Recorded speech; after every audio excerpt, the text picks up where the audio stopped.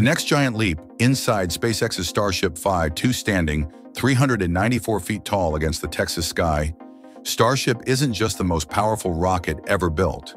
It's humanity's next home among the stars. While its gleaming steel exterior has captivated millions, the true revolution lies within its walls. Through 6 groundbreaking test flights, SpaceX has been quietly transforming Starship's interior. Gone are the days of Ship 16's rough surfaces and exposed framework. Today's Starship represents something far more refined, more capable, and more human. The evolution is striking. Early prototypes featured intricate lattice frameworks spiraling through their nose cones. Necessary, but space-consuming. Now those same areas reveal sleek, finished compartments with minimal support structures. This isn't just about aesthetics. It's about creating a vessel that can truly sustain life beyond Earth. With over 50 meters of height and a 9-meter diameter, Starship doesn't just carry cargo, it offers a glimpse into how we'll live and work in space. From hydroponic gardens to observation lounges, from private quarters to research labs, every cubic meter has been reimagined for the next chapter of human exploration. Welcome to Elon Musk 24 Hours. Let's dive right in. The journey through Starship's interior begins where every space adventure starts, at ground level. As we step inside this marvel of engineering, we're entering more than just a rocket. We're walking into humanity's first interplanetary home. The lower section houses Starship's beating heart, up to 9 Raptor engines, each a masterpiece of propulsion technology. But what makes this spacecraft truly revolutionary isn't just its raw power. It's how SpaceX has transformed every cubic meter above those engines into a carefully crafted environment for both cargo and crew. Picture yourself ascending through 6 distinct levels, each designed with the precision of a Swiss watch and the comfort of a modern living space. The cargo deck sits at the foundation, a cavernous space that could swallow a small house whole. This isn't just storage, it's the seed from which future colonies will grow. Here, robots and rovers await their chance to roll onto alien soil. Scientific instruments stand ready to unlock the mysteries of other worlds. The electrical systems that will power humanity's next giant leap hum quietly in their housings. But SpaceX knows that space exploration isn't just about machines. As we move up to the second level, we discover something unprecedented in spacecraft design: a garden. Not just any garden, but a sophisticated hydroponic system where future astronauts will nurture their own fresh food. The psychological impact of tending to growing things, of seeing green leaves unfurl in the sterile environment of space, cannot be overstated. This isn't just about nutrition, it's about maintaining that crucial connection to Earth while venturing far from home. The third floor reveals SpaceX's commitment to long-term human well-being. A complete exercise facility ensures astronauts can maintain their strength against the degrading effects of zero gravity. The equipment here isn't just copied from Earth, it's reimagined for space. Specialized treadmills and resistance devices work in harmony with the spacecraft's limited resources. Adjacent to this are the life support systems, including advanced water recycling and waste management facilities. The engineering challenge here was immense. Every drop of water must be tracked, cleaned, and reused with perfect efficiency. As we climb to the 4th floor, we enter the crew quarters. SpaceX has learned from the International Space Station's decades of experience, but they've taken it further. Private sleeping pods offer more than just a place to rest. They're personal sanctuaries. Each pod provides acoustic isolation, individual climate control, and enough space to create a genuine sense of home. The psychology of long-duration spaceflight demands this level of privacy and comfort. The 5th floor showcases perhaps the most dramatic innovation in Starship's design. While early renders showed massive windows offering panoramic views of space, SpaceX has evolved the concept further. The latest designs incorporate advanced display technology and augmented reality systems, providing crews with both actual exterior views and enhanced visualization of their surroundings. This approach maintains structural integrity while still delivering the psychological benefits of feeling connected to the space environment. Reaching the command deck on the 6th floor, we find ourselves in what feels like a bridge from science fiction made real. But unlike Hollywood's flashy designs, every screen, Every control surface and every workstation here serves a vital purpose. The automation systems reduce crew workload without sacrificing human oversight of critical functions. The ergonomics of each station reflect thousands of hours of human factors research, but Starship's true potential becomes clear when we consider its role in establishing permanent lunar presence. Each vessel carries not just cargo and crew, but the building blocks of future habitation. SpaceX's brilliant innovation lies in designing Starship sections to be repurposed after landing. The very walls that protected astronauts during their journey can become the foundations of lunar bases. Consider the logistics. A Starship arrives carrying up to 100 metric tons of cargo. After unloading, instead of standing idle or returning empty, its pressurized sections can be repurposed. The cargo section, with its 1,000 cubic meters of space, transforms into living quarters, research laboratories, or agricultural facilities. The massive fuel tanks, once emptied, become storage facilities for water, fuel, and other critical resources. This isn't just efficient, it's revolutionary. Traditional space architecture requires sending dedicated habitat modules at enormous expense. SpaceX's approach turns every cargo delivery into an opportunity to expand lunar infrastructure. A mobile crane, delivered on an earlier flight, can separate the cargo section from the propulsion system. The cargo section then finds new life as a horizontal habitat, while the tank section joins a growing network of storage facilities. The economics of this approach are compelling. Most of the complex assembly work happens on Earth, where it's cheaper and easier. The components arrive on the Moon pre-tested and ready for integration. SpaceX can mass-produce these sections using the same production lines that build their Earth return vehicles, dramatically reducing costs. Each repurposed Starship section gets covered with lunar regolith, providing protection from radiation and micrometeorites.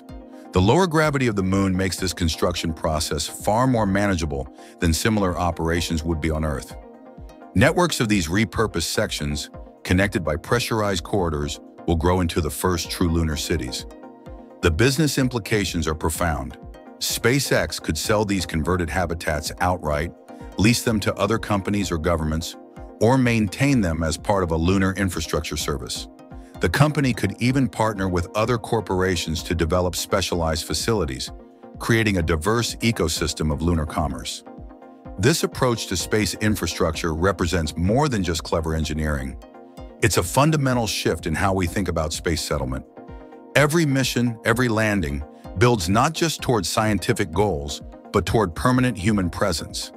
The same principles that make this work on the Moon can be applied to Mars, where Starship sections could form the cornerstone of the first Martian cities. The technical challenges have been immense. SpaceX has had to rethink everything from how to maintain atmospheric pressure in repurposed sections to how to connect multiple units into larger complexes. They've developed new welding techniques, new sealing systems, and new ways to integrate life support across multiple connected units. The results are testament to the company's engineering prowess and their unwavering focus on making life multiplanetary. This is where SpaceX's vision transcends traditional aerospace thinking. They're not just building a rocket or even a spacecraft. They're creating a complete system for extending human civilization beyond Earth. Every detail of Starship's interior, from its modular design to its convertible spaces, serves this greater purpose. What looks like a cargo ship or crew transport today could become someone's home, workplace, or research lab tomorrow. The implications ripple beyond SpaceX itself. Their approach to lunar and Martian infrastructure could become the template for all future space development. Other companies are already studying how to adapt their systems and equipment to work with repurposed Starship sections. A whole new industry of space architecture and construction could emerge, built on the foundations SpaceX is laying with these innovations. As we look to the future, we see how Starship's interior design bridges the gap between our spacefaring dreams and the practical realities of living off Earth. It's not just about getting there, it's about staying, working, living, and thriving. Every feature, every system, every cubic meter has been designed with this ultimate goal in mind. This isn't just a vehicle to space, it's the key to unlocking humanity's multiplanetary future. As Starship continues to evolve, each test flight brings us closer to this ambitious vision.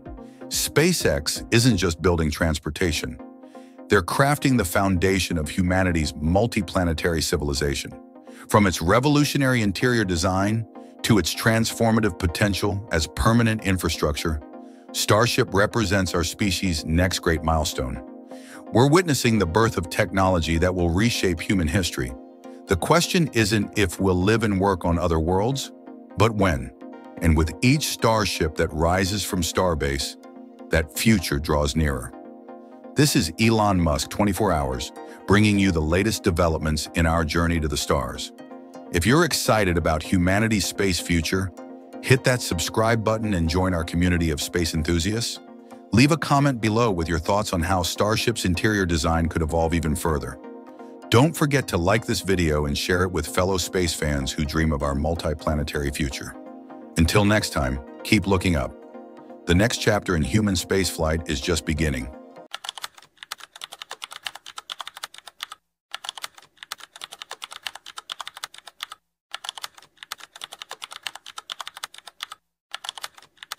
Hey everyone, welcome to Elon Musk 24 Hours. Today we're standing at SpaceX's Starbase facility in Texas, looking at what might be Elon Musk's most ambitious engineering achievement yet, the Raptor engine. This isn't just another rocket engine. It's the culmination of years of SpaceX innovation, pushing the boundaries of what we thought possible in rocket science. What we're looking at is only the third attempt in history to create an engine of this type, and it's the first that will actually fly. The Raptor represents everything Elon and SpaceX are working toward, making life multiplanetary. While it's not the most powerful engine ever built or the most efficient, it brings together a unique combination of features that could make regular trips to Mars possible. In today's video, we're taking you inside the technology that powers SpaceX's future. We'll compare the Raptor to legendary engines like the Space Shuttle's RS-25, the Saturn V's F-1, and SpaceX's own Merlin. We'll explore why Elon chose methane as fuel when no methane-powered engine has ever reached orbit. Most importantly, we'll show you why this engine could be the key to humans becoming a multiplanetary species. I've created simple animations to help explain these complex systems, whether you're a rocket enthusiast or just curious about SpaceX's latest innovations.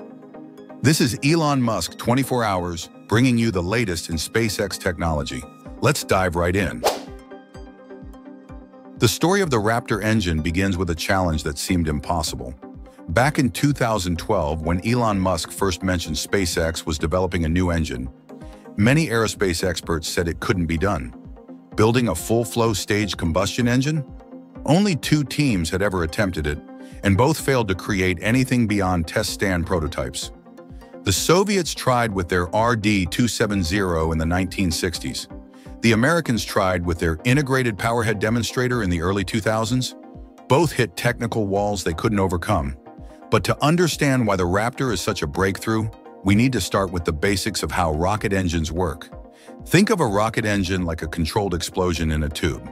The challenge isn't just making things go boom, it's about controlling that explosion with ultimate precision, thousands of times more powerful than a car engine, running at temperatures that could melt most metals. The heart of any rocket engine is its combustion chamber. This is where fuel and oxidizer meet, creating an inferno hot enough to melt through almost anything. But getting those propellants into the combustion chamber? That's where things get interesting. And that's where the Raptor shows its true innovation.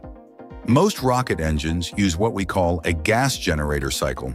SpaceX's Merlin engine, which powers the Falcon 9, uses this approach.